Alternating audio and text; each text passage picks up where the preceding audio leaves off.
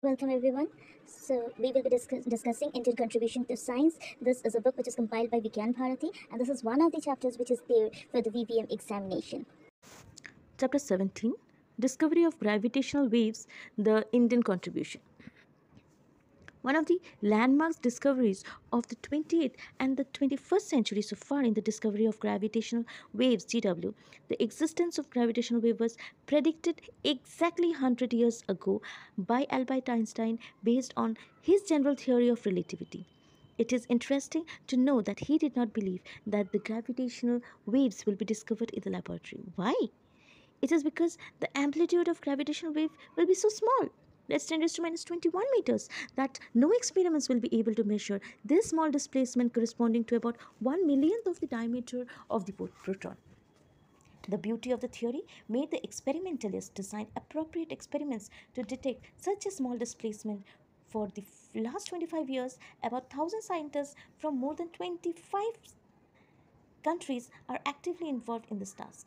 In this team, there are 37 Indian scientists working in various academic and research institutions in India. On 14 September 2015, scientists were able to detect the arrival of gravitational waves that originated about 1.3 billion years ago.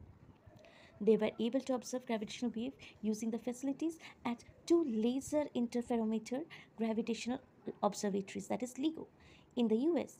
They got the wave pattern exactly as predicted by Albert Einstein using his general theory of relativity.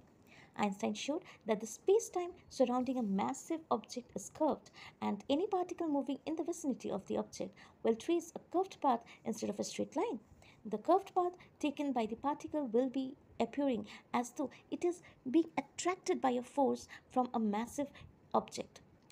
This generates what is called gravitational field. The curvature of the space surrounding the massive object will depend on the mass of the object. Any significant event in the universe will generate disturbances in the gravitational field and will produce gravitational waves.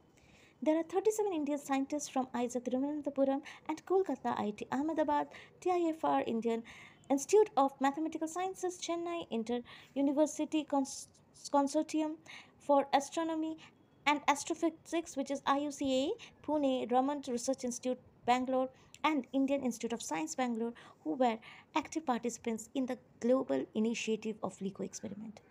These machines that gave scientists their first ever glimpse of gravitational wave are the most advanced detectors ever built for sensing tiny vibrations in the universe.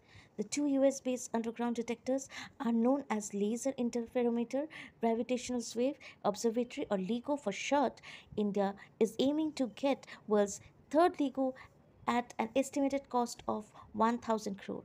As a part of the ongoing Indo-US cooperations in science and technology, America will provide India with nearly 140 million worth of equipment. Professor C.S. Unikrishnan from TIFR is the leader of Indian LIGO experiment. He is one of the 137 authors of research paper published in the Physical Review Letters in February 2016.